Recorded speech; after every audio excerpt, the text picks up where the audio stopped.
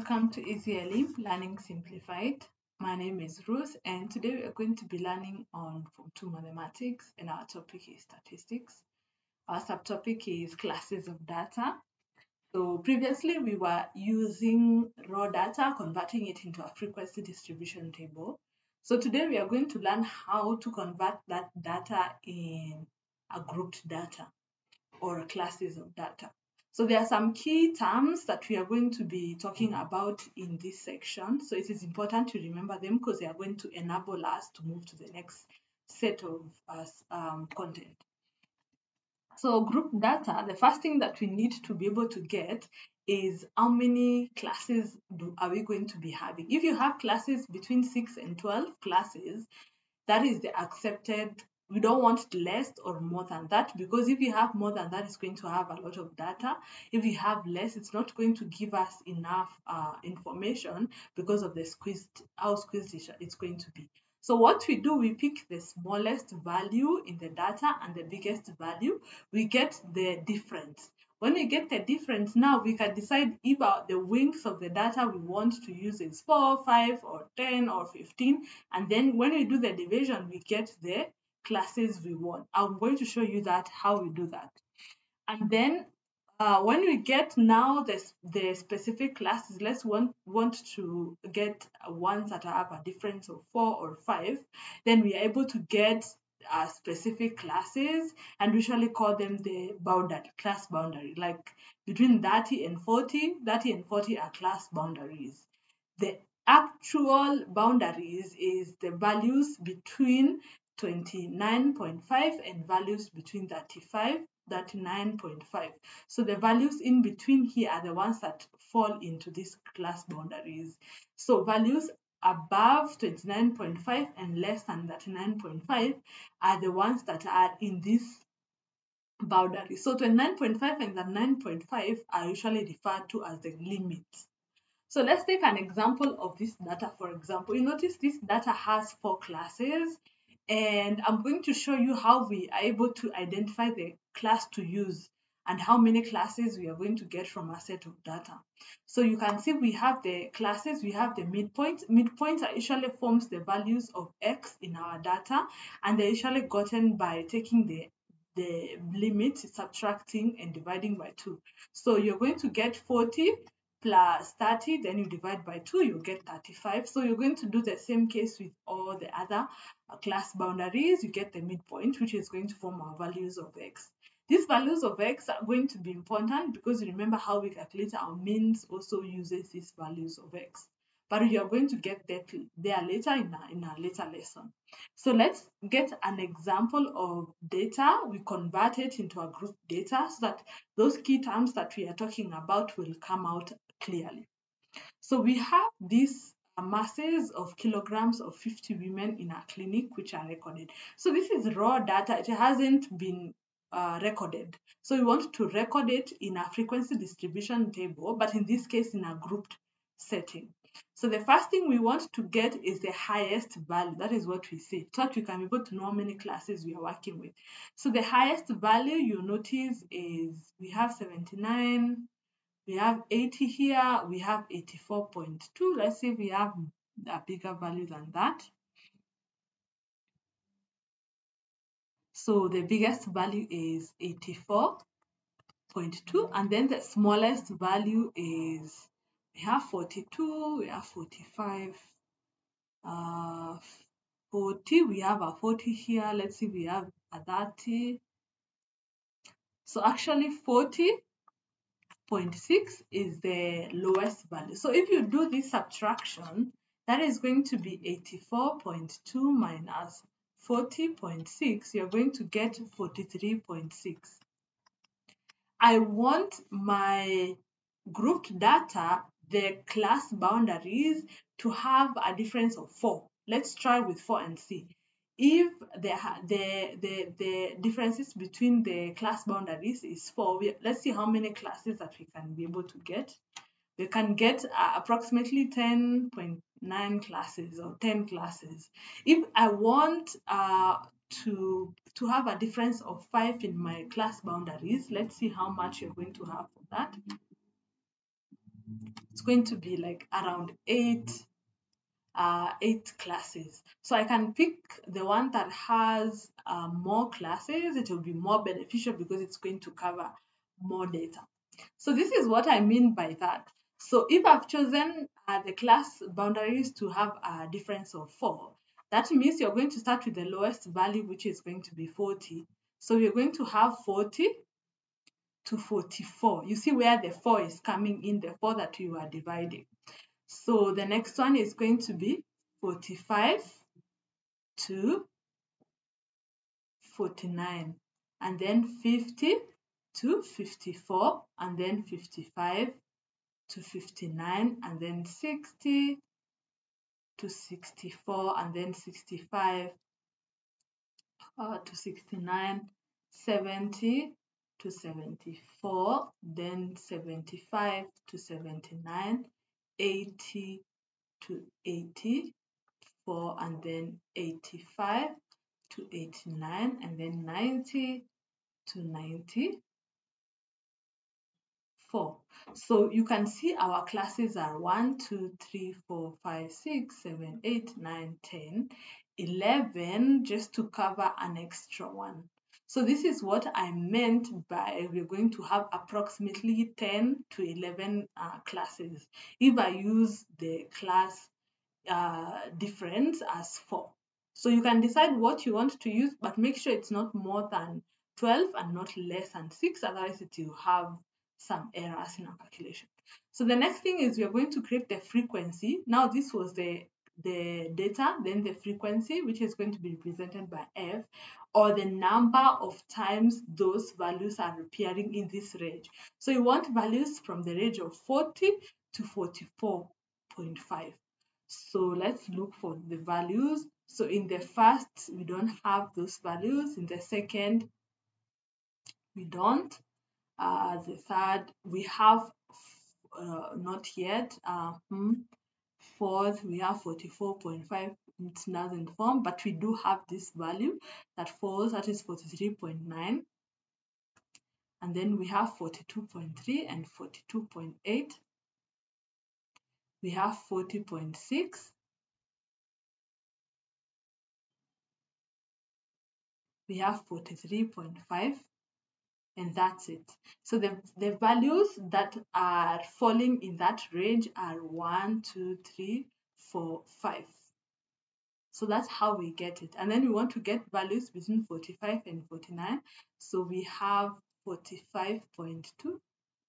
So up to 49. So we have 49, 46, 45, 49,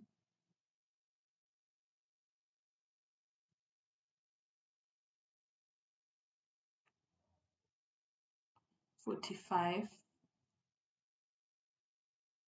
All right, so we have 49.2. So remember our class limits here, do not forget. This is going to be 39.5 to 44.5. And then this is going to be from 44.5 to 49.5.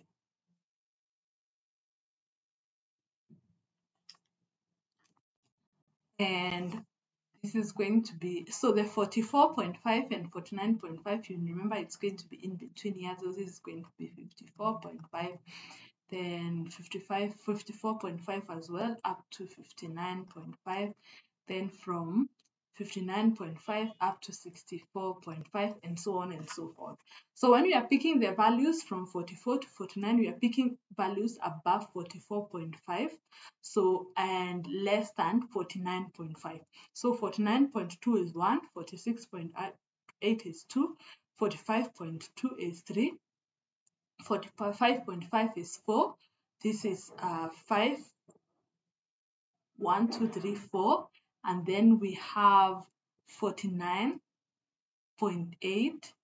So remember the 49.5 is falling in this range and also in this range, so it can be either. So you have to pick 1, 2, 3, 4, and then 5.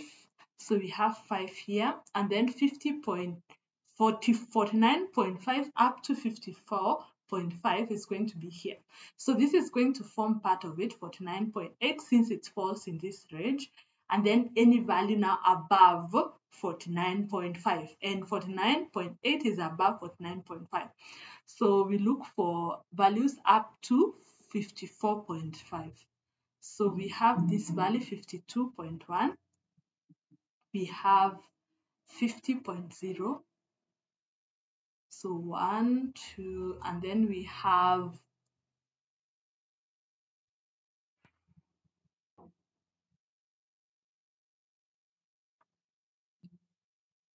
this value, which is 49.8, because it is above 49.5, so 3 values, and then we have 53.3, so 1, 2, 3, 4 values, and then we have 54.9, not yet, 4 values, and then 52.6, 5 values, and 54.4, 6 values.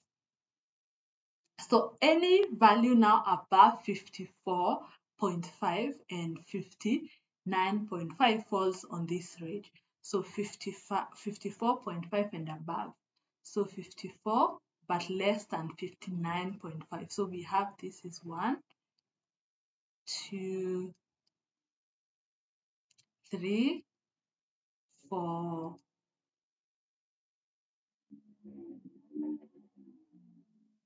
There's this value we had left off, so this is supposed to be 7, 4, 5.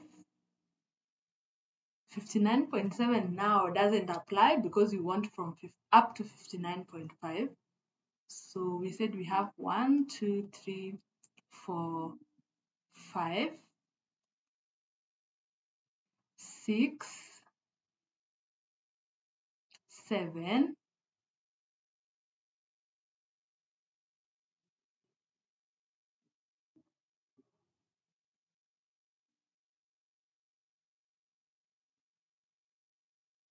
7. So 59.7 does not apply because we want up to 59.5. So we have 7 values.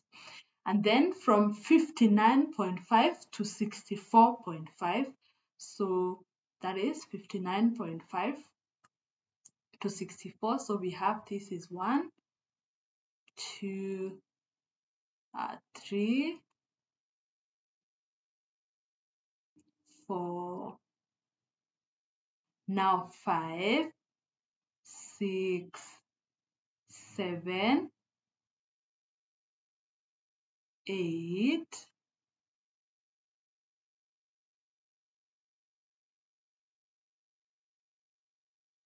9, 10,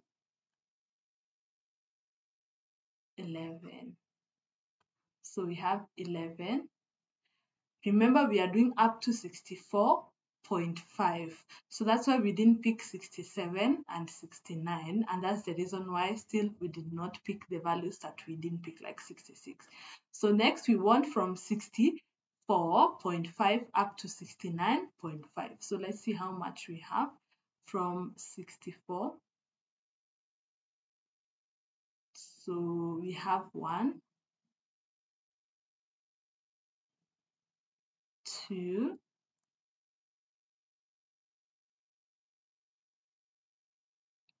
3. This is above 69.5, 3. So we have 3 values. And then now we want from 69.5 up to 74.5. So 69.5 up to 74. So we have 1 here, 2, this applies. So this will not apply because it's above. 3, 4, this does not apply, this does not apply. 4, 5, now this applies, 5. So we have 5 values, and then from 74.5 to 79.5. So 74.5, we have this now, this value we had not taken before, that is 76.31. 79.6 will not work because it's in the next class. So 1, 2, 3. We have 3 values. And then we need between 79.5 and 84.5. So that means you're going to take all the values that are remaining, that is 1, 79.6, 1, 80.2, 2, so 2 values. So we do not actually need the 85 to 89 and 1994 because most of our values are ending at 84.2. So these two classes, they do not need to be there. So make sure when you add all your frequencies, they should total to 50 so that you can be able to know that you've put all the values correctly. So that's how we make grouped data from a raw data. Sometimes you notice that you need to do a bit of some cancelling out. This is important so that you can see the values that you have not placed yet. Be keen on the class limits because the class limits are going to help you to know exactly where and values which fall into that specific class interval. So you notice we didn't use 40 to 44. This is the class boundary. We use the class limit, which is going to be 39.5. So this is the lower limit and the upper limit is 44.5. So the next class starts from 44.5 to 49.5, although the class interval has been written as 45 to 49. So we pick the lower limit and the upper limit. So this is what enables us to get the values from the data, not 40 and 44. So be very careful, especially when you are calculating the frequency or the number of times that specific values are appearing. So that's how we create a group data. So we are going to use the same information later on in our next lesson.